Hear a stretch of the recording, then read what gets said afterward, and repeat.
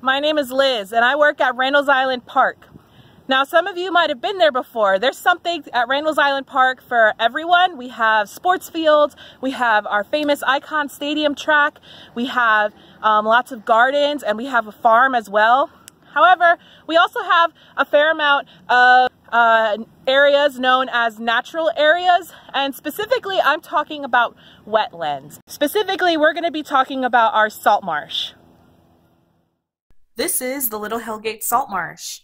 It's an estuary. An estuary is a kind of wetland where you're going to have salt water mixing with fresh water. We get our salt water from the Atlantic Ocean and our fresh water from the Hudson River. Estuaries are one of the most biodiverse ecosystems in the whole world. Many different animals and plants can find the food, water, and shelter they need to make their habitat within a salt marsh.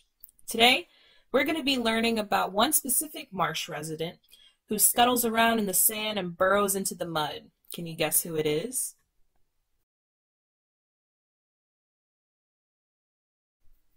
It's a crab. This is a fiddler crab. It makes its home right here in the marsh. Fiddler crabs are a type of crustacean. They're animals that are related to things like lobsters and shrimp. These crabs are smaller in size, less than 2 inches, or about the size of this acorn.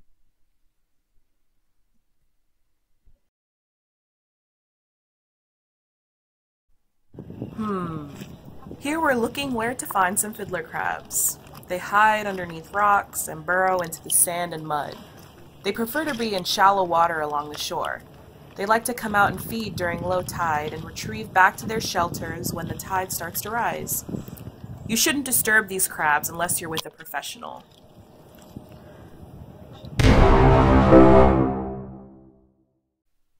Ooh, here's one in their burrow.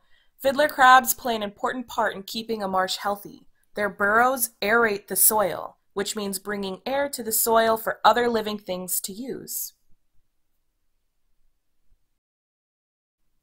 One thing that you notice about a fiddler crab is that they have one claw that is much larger than the other.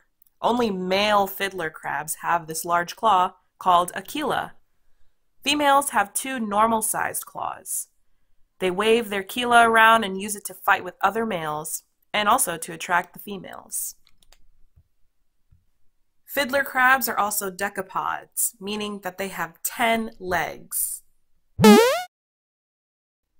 They use these legs mainly to walk. They don't like to swim much when they're adults.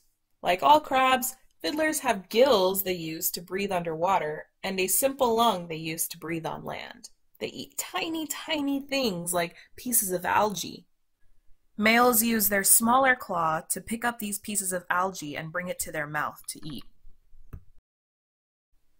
Fiddler crabs are an essential organism to any estuary. They take care of the soil and are also a source of food for other predators like herons and large fish.